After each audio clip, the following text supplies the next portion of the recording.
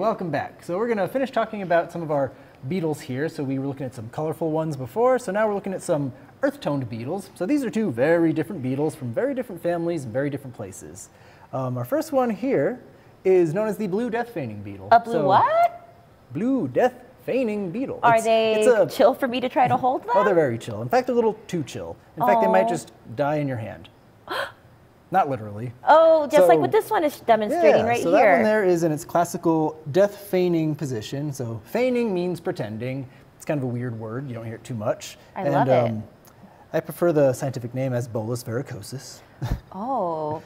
But as you can see, their main defense is to play dead, and they play very well. But you can tell they're faking versus real dead by the position. They will always outstretch their legs and leave them straight up in the air like that. And if you move them, they will return to that position. So, whoop, try to pull it away, and whoop, it'll just come right back to the way it was. How cute. They won't move from that position. If they're really dead, they'll just kind of be flimsy.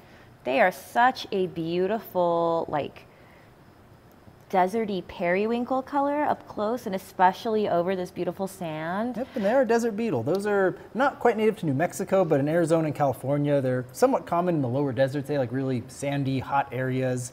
And well, we'll talk about babies in the next episode, but these are all adult beetles that we've been showing. So most people don't get to see baby beetles. Anyway, we'll get to that in a little bit.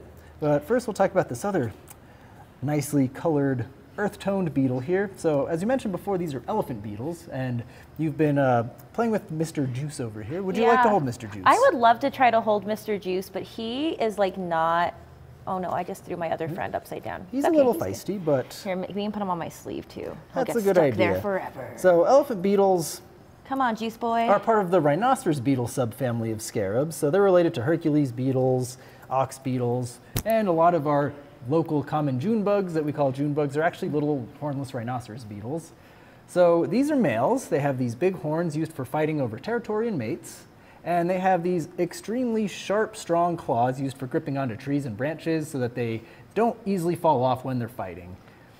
And some of our elephant beetles can get to be the heaviest insects on Earth. These are about medium-sized males, but really big ones in the wild can be about 50% larger and almost twice the mass. They are so cute. So I've been trying to make friends with this beetle. I don't know if you can, like, as a human, if I can make friends with this beetle, but I've been trying for like 30 minutes and he was not having it, and I feel like he's still a little upset that he's on me, but it's because he's just been drinking orange juice. And that's what I love about beetles, is like they just love drinking orange juice. You can call them caws, I call them toes, and we'll get into this next episode also when we talk about babies, but beetles have bangs. And as you can tell, I like bangs. So join us next week, and we're going to talk about baby beetles and also all the different parts of beetles and why they're so cute, especially as adults.